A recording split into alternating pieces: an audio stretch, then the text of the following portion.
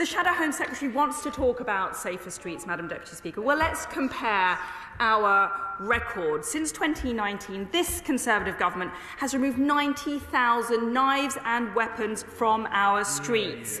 Since 2010, violence is down 38%, neighbourhood crime is down 48%, burglary down by 56%, and overall crime, excluding fraud, is down by 50%. So what of Labour's record? What can they show? Yes. Well, where Labour leads, crime follows.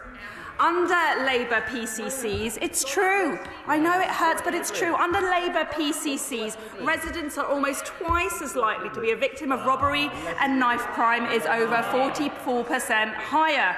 In London, Labour's Sadiq Khan wants to legalise cannabis. In the West Midlands, the Labour PCC wants to close police stations.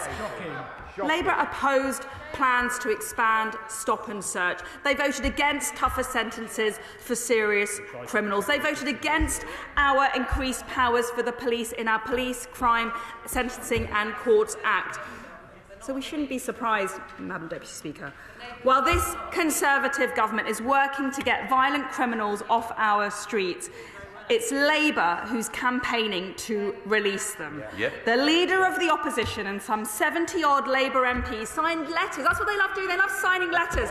So many letters to stop dangerous foreign criminals being kicked out of Britain. One of them went on to kill another man in the UK. And we learned this week that many others went on to commit further appalling crimes in the UK.